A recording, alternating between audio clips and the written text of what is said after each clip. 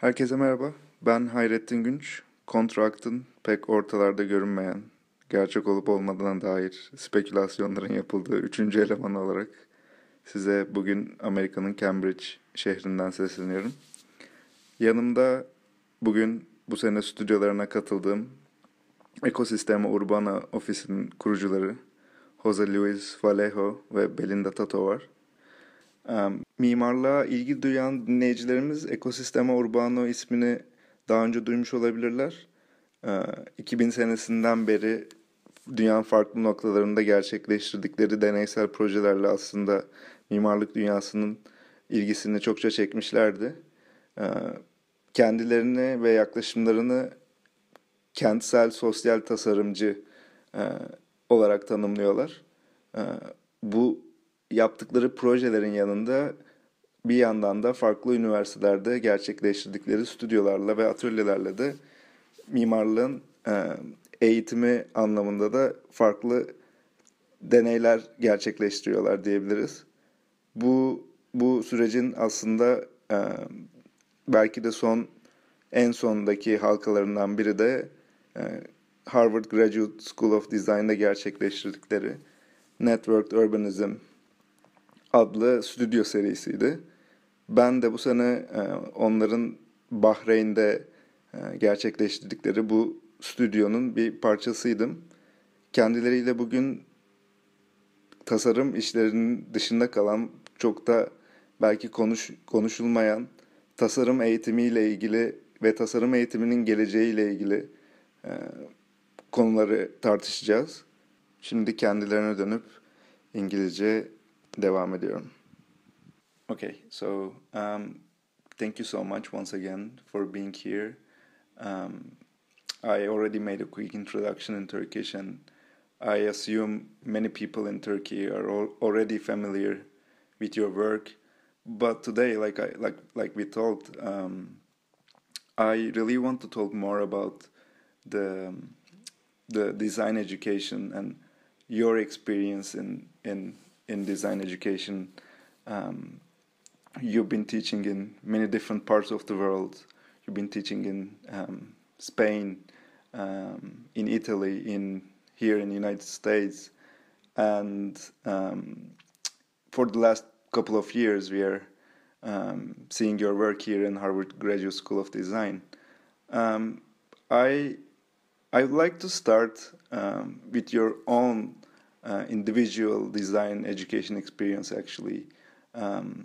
I remember when I was talking with Jose, he told me the story about how he was accepted and how it was kind of a radical transition from Polytechnic School of Madrid to Bartlett in England, which can be regarded as one of the most experimental schools in the world. So yeah, like the first question that I have is how was your own design education? How does your own individual experiences affect the way you structure your own studios?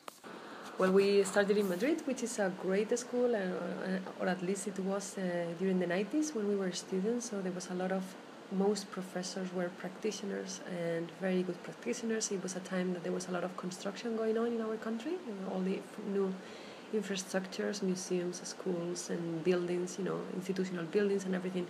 So we were kind of surrounded by a lot of good architecture. So it was a very inspirational moment, but everything was, of course, regarding the built environment and the built kind of objects. So it was, we at that point we understood that architecture was only about that. Whereas when we came to the Bartlett, it was a completely different experience because the school over there, as you said, is very experimental, but also the understanding of architecture is much more kind of diluted. It's not. So I remember this first comment from our professor was like, "Wow, your portfolio is it's all right, but it's very architectural." And it's like, well, I really didn't understand the comment at that point. It's like, of course, I'm an architect. I mean, what is it supposed to be? So there was a kind of a huge gap in terms of concept and understanding of the profession, but also in terms of media and means of experimentation, because Again, in Madrid we were producing all the time building sections, building plans, building volumes and models, whereas at the Bartlett was more about this developing concepts and experimental models that about this kind of innovative concepts. So they were not so attached to the constructive kind of environment. Can we say that the way that you structured your studios now, can we relate them to your experience back then? Are there some moments that you find common in those both processes? Yes. I would say more maybe it's like about some of the, let's say, like some of the tools we use. It's more that idea of promoting creativity than, because I mean right now that experience at the Bartlett was for us like kind of super intense, because it was a super different environment than in the School of Architecture, as Belinda was saying before. It was like I would say like at that moment was super shocking, but then some years later we understood about how our approach to architecture changed by that kind of experience. It was not that we thought we had this kind of super technical approach in Madrid and then we have to change to something more creative, but in a way we were shaping our way to look into architecture and to urban issues through that kind of a mixture between those kind of two super different environments, no?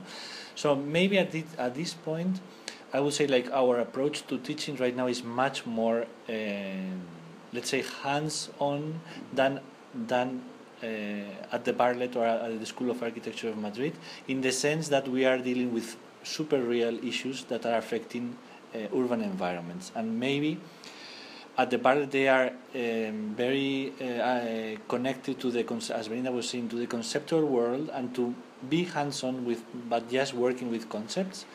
But on the other side there is like a part of our approach which is connected to being an actor in the real urban environment, in which we can work a lot with creativity. You know, it's like that's something absolutely important in the way we approach teaching also.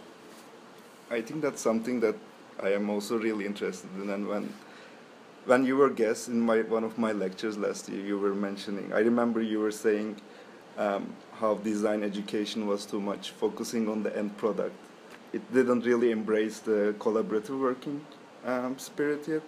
And by looking at the projects developed in your studio, I can say you're trying this kind of from participants to break the walls of academia and explore the real world.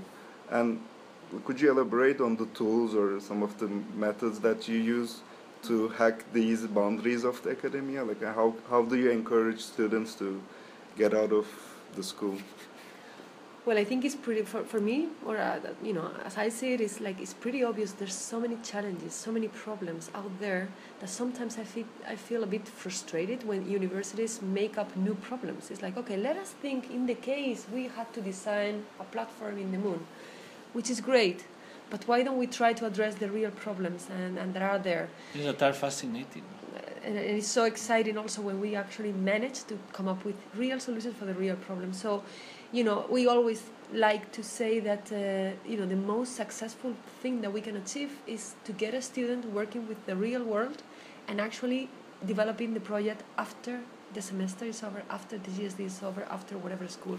So we find fascinating that it's not only a way of addressing problems, it's also about finding kind of inspiration in the real world to come up as an entrepreneur with an idea of what to do next, because sometimes the problems are so artificial and so made up and so coordinated by the coordinator that actually you are not letting the students to develop their own interest within the studio time, which is a kind of a pity of So we like to create the environment and the atmosphere and the framework for people to develop their own projects, which is a kind of a connection between their interest and society's interest. And also it's a matter of, as you were saying, it's like really believe in the power of the process, and that's super important for pedagogic experience. No, usually there are many teachers that approach a studio with the sense that they have to produce something beautifully designed super fast, and that's in that sense they reduced the amount of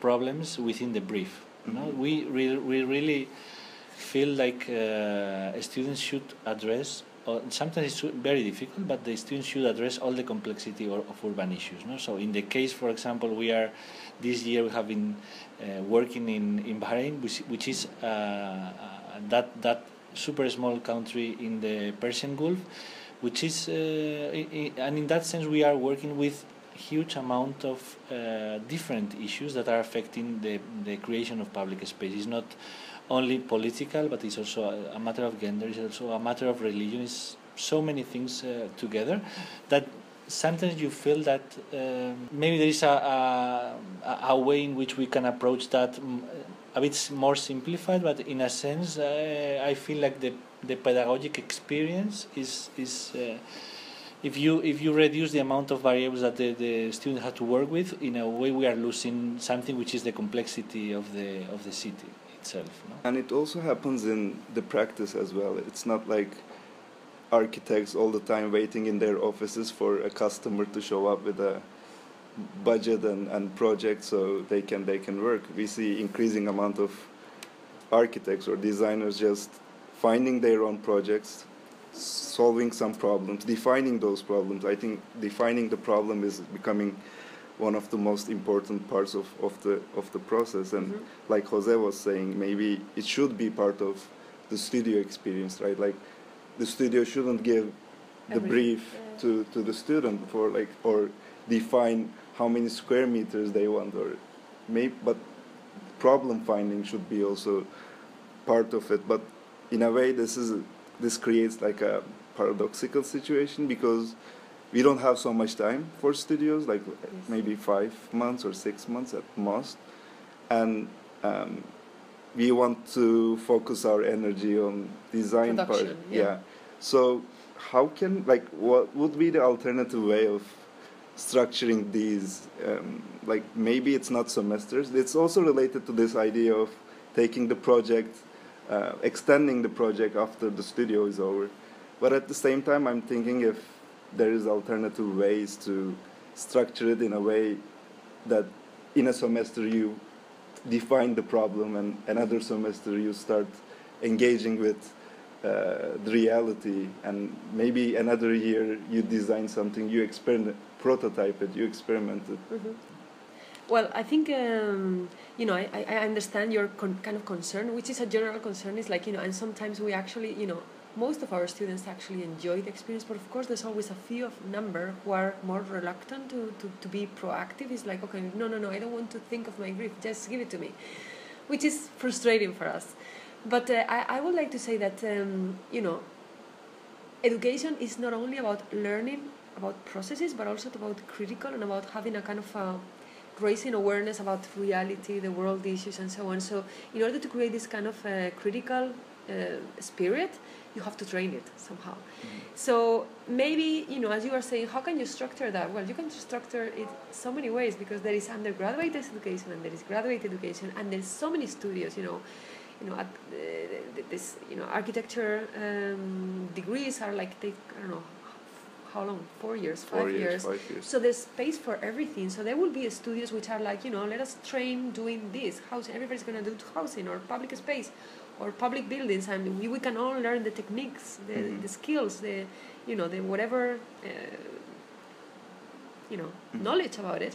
But of course there has to be some also space for thinking and for reflecting and for being critical, and not just assuming that the brief you are giving for the rest of your life is going to be good, because maybe you can come up with an alternative. So I think, for me that is not a conflict at all, because you have a lot of time for both to happen, and I understand, of course you have to acquire the skills, but at the same time there has to be a space for the other part.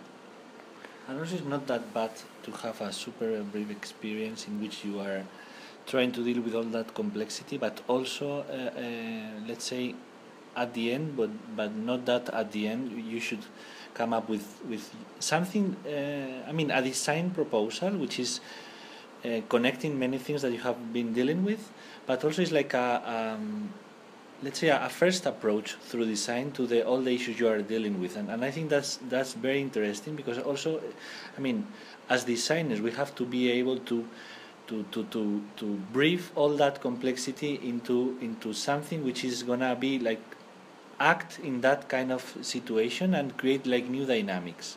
And that's a way also is like we usually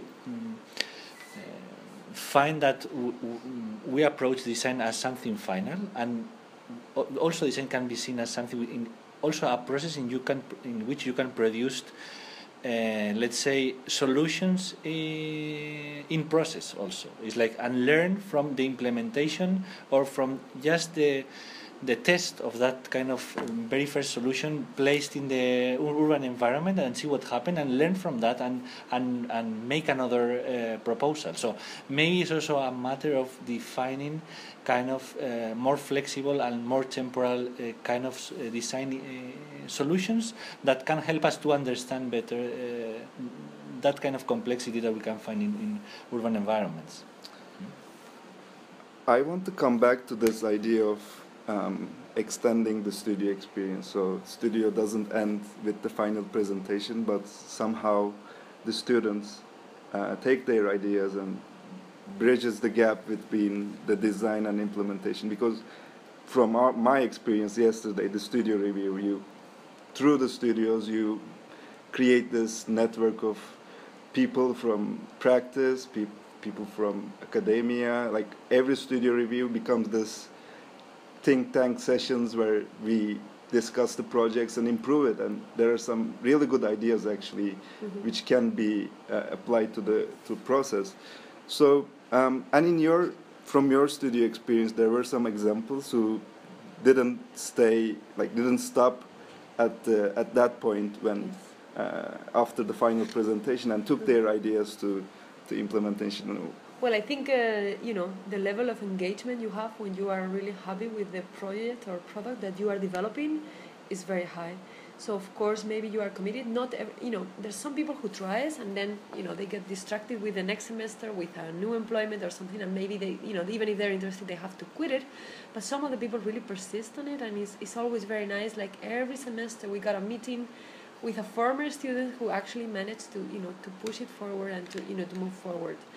And I think that's fascinating. As I was saying before, that's our main success at the school. It's like because of the studio, it was very funny, because a student of ours last year, we were in the studio, we were promoting a lot of video making. So there was a lot of people doing videos for the first time.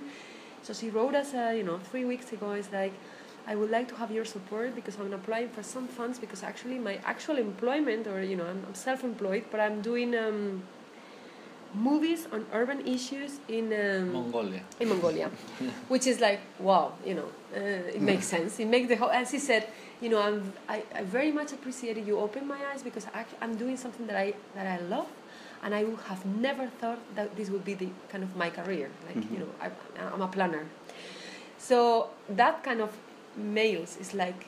It's like give us a lot of breathing. It's like, wow, it makes sense, because of course sometimes when you're trying to introduce new things, new tools, people struggle. We all struggle.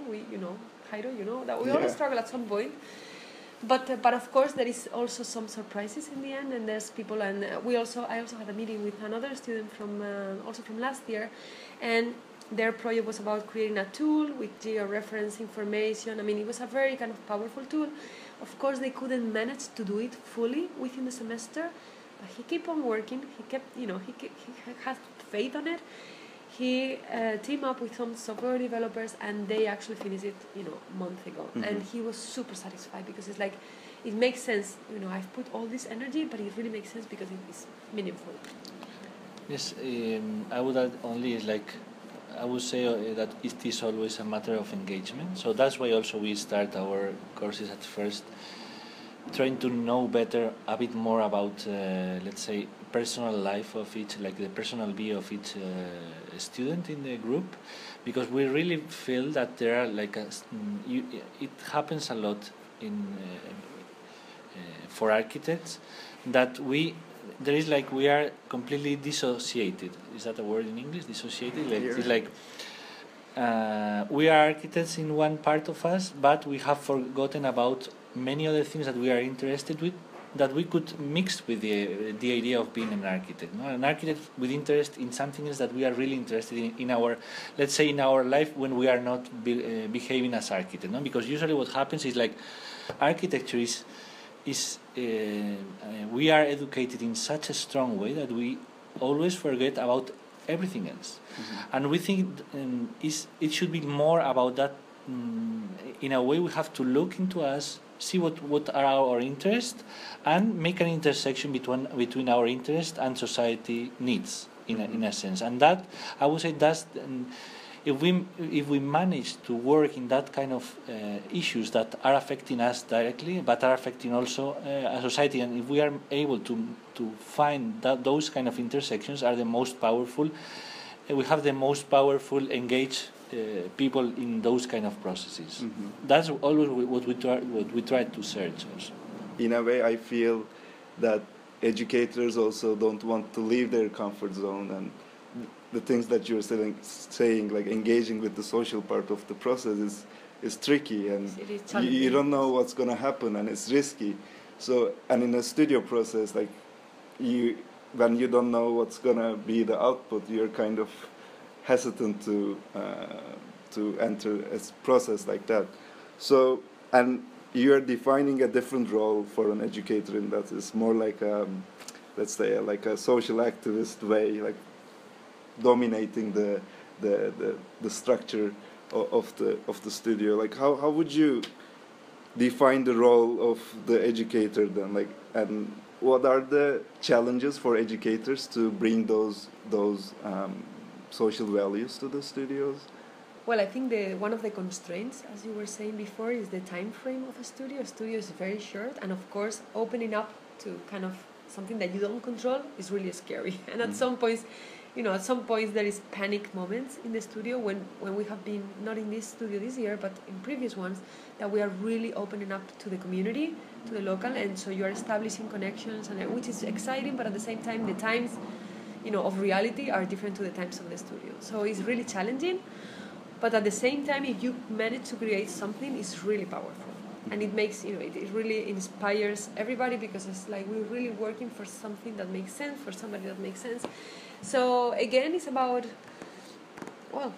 taking the risk. It also brings huge responsibility, I think. Like when you work with realities, there are expectations, like yes, when you engage with them. Yes.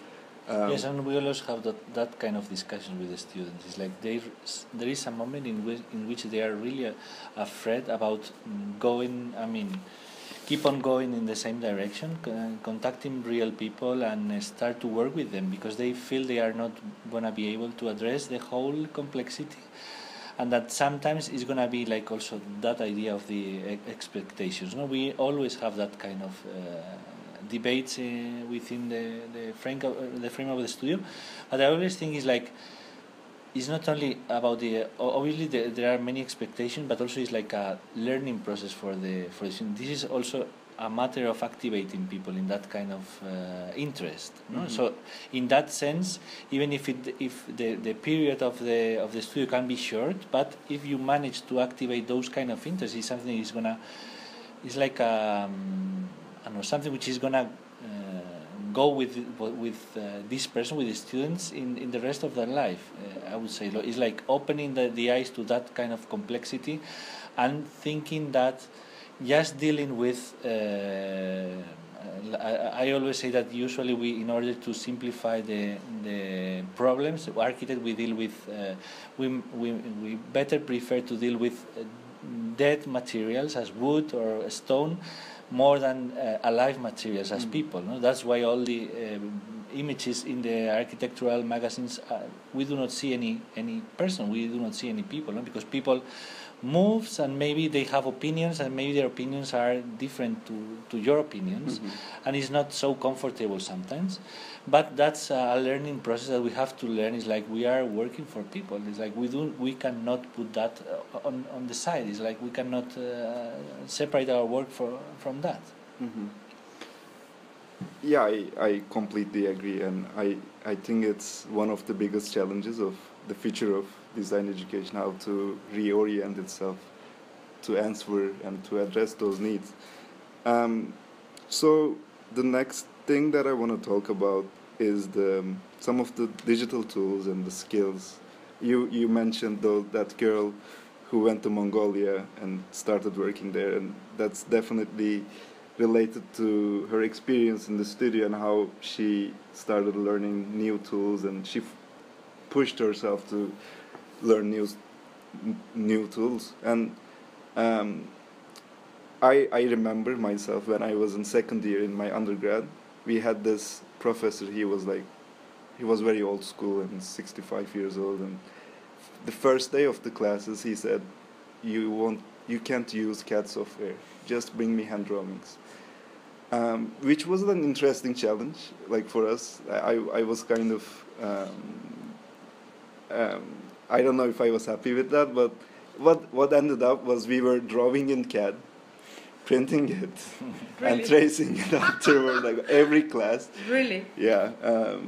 In a way, It's hacking the system. Hacking. but like we didn't have so much time. I mean, we started drawing with the hand, but it ended up looking very shitty, and we had to Speed up the process. speed up the process. In a way, this year, from my experience here, GIFs was kind of a similar approach. Like Yes. we were working with these animated images, and we were not really interested with the still images which we are used to. Mm-hmm. And in the end, I noticed like it's not only the final thing that you create, but it's a way of thinking. Mm-hmm. And you were saying like architecture is not dead, like not still. So in a way, it forces you to think about the activity or the time frame. So that brings that thing, and GIF as a simple tool is like very powerful. So can you talk more about these digital tools, how they can change this design education, and how they can become part of the communication between designers and the final users or users in general, or society? I would say also it's a lot also about sharing knowledge and about sharing the words. Like the conventional means of teaching architecture are not made for this moment in which we are living, in which I think also that idea you mentioned is like breaking the walls of the academia. If we manage to share all what we produce, because there is a huge amount of energy coming from the students, that from my perspective in a sense is lost because we are not able to like the conventional way of educating, which is everywhere in every this is something that amazed me, is like I feel I was educated in the 90s, and I feel the academia